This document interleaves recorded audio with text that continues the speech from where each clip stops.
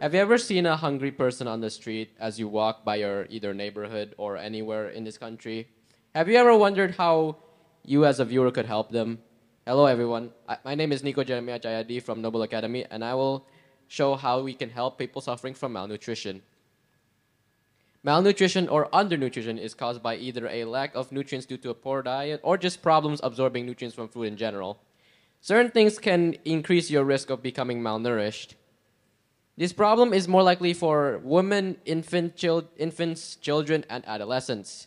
The rate of malnutrition in only Jakarta is, according to Compass, around 36,000 toddlers, or 200,000 out of the 457,000 targeted toddlers. The rate of malnutrition in Indonesia, according to the UNICEF, is estimated about 38% of kids under 6 suffering from it, which is around 2 million. It is also estimated that 21% of kids suffer from stunting, which is when they are not as tall as they should be. This is not good because it increases healthcare costs, reduces productivity, slows economic growth. So how do we fix this? We need to find the cause of malnutrition. The cause of malnutrition is interconnected with poverty, inequity, conflict, climate change, gender discrimination, and weak government policies and poor healthcare. All of these problems are why malnutrition is as big of a problem as it is.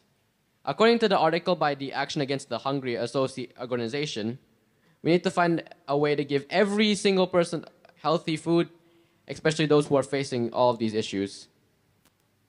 Some ways to get this are to increase agricultural production, basically to farm more, especially for healthy foods, reduce poverty, which takes a lot of effort to address, as you also have to introduce global politics into this, minimize food waste and improve government policies, and also make strong social safety nets.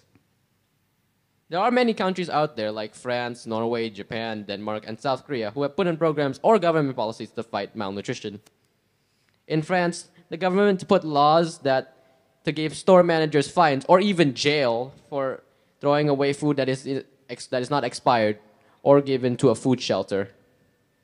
In Norway, the government and their food industry have agreed to cut food waste by half in 2030.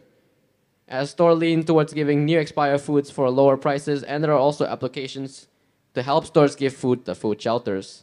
Denmark has multiple non-profit programs that reduce country's food waste by 25% in the last 5 years.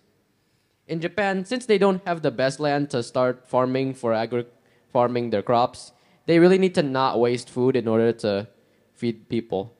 So they implement a food bank and a food recycling law, which aims to put food waste into compost. And the country has educated people from elementary all the way to college on food waste. In South Korea, the government has added a recycling fee for how much food is wasted. They have special bins that weigh the food and then give you the bill. And the waste is turned into compost.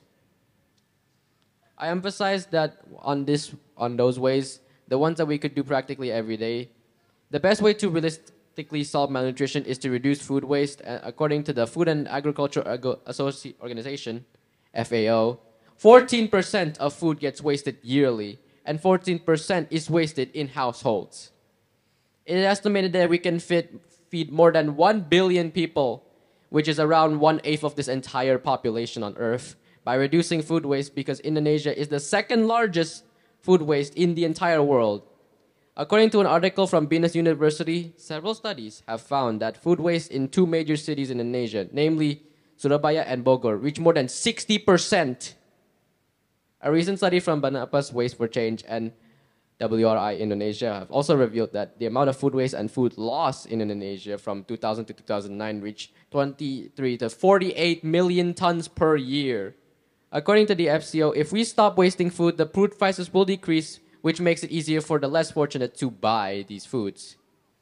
Therefore, it is clear that a simple daily action of practicing wise food consumption will bring advantages to society, helping the less fortunate access foods indirectly.